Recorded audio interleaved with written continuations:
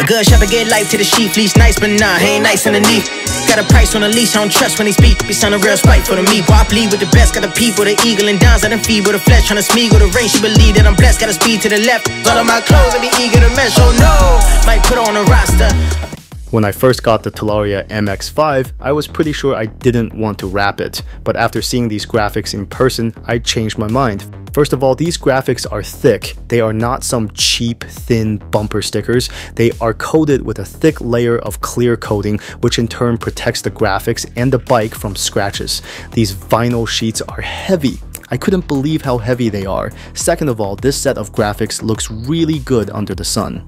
The default images are taken in an underground garage somewhere, so they look kind of muted, but these graphics, especially the Silver Dragon, really pop under the sun.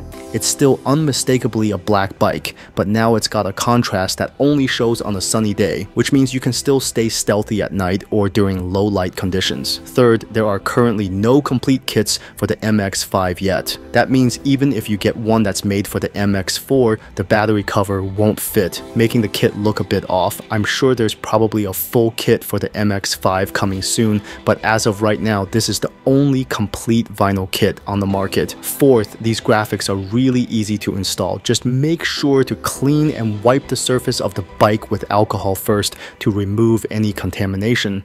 It took me about an hour to complete. Number 5, this is my personal opinion, there are a bunch of kids in the neighborhood with MX4 and we look the same. With this sticker setup, people immediately know this is a different bike, and this is a great differentiator that comes for free in the box.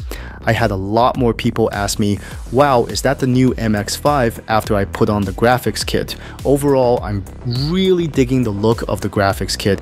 It's high quality, unique, and easy to remove if you change your mind. I'm going to be running this kit for a while, so the question is, what do you all think? Looks good? Not good? Sound off down below. I'm running a giveaway for an electric skateboard, an electric scooter, and an e-bike helmet. All you have to do is be a subscriber and make a comment down below. Commenting on all other videos I make between September and November will get you additional entries. Thanks, and may the odds be ever in your favor.